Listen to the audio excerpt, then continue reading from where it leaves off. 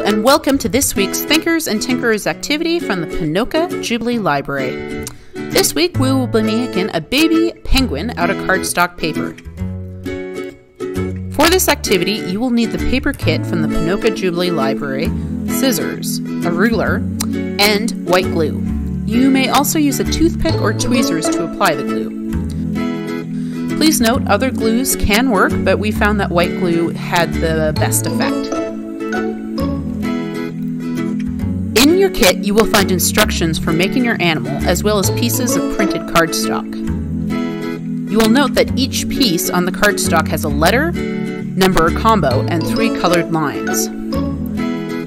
Red solid lines are to be cut with scissors. The dotted blue lines indicate a valley fold.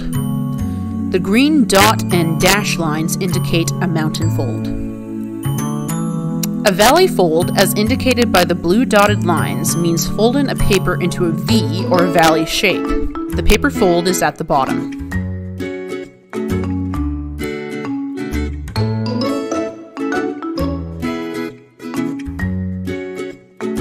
A mountain fold, as indicated by the green dot and dash line, means you fold the paper as an upside down V, which creates a mountain shape.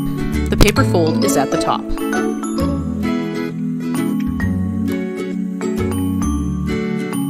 For folding, make all the necessary folds before gluing. Use a ruler to create clean folds.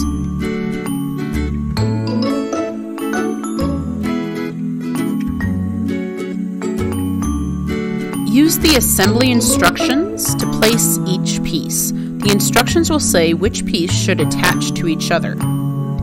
You can either cut out all of the pieces before assembly or cut each piece as required.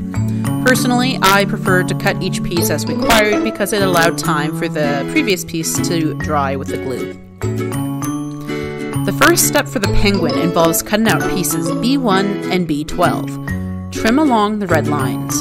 Mountain fold all the green dot/dash lines and valley fold the blue dotted lines.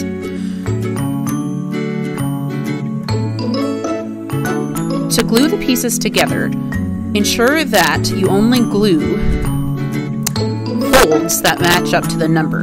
For example, you want to make sure that the fold on one piece that says 163 is only glued to the side that's the other piece that has 163.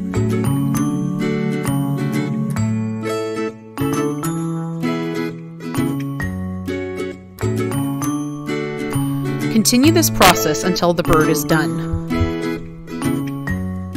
Some tips we have for making this project. Give each glued piece at least 1 minute to dry. If a piece is refusing to stay, apply pressure to the glue by holding the 2 pieces together for a few minutes and then set aside for another minute to dry. Glue one section of a piece at a time.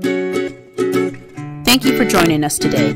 Please feel free to post pictures of your creation on the Ponoka Jubilee Library Facebook or Instagram page. Have a great day.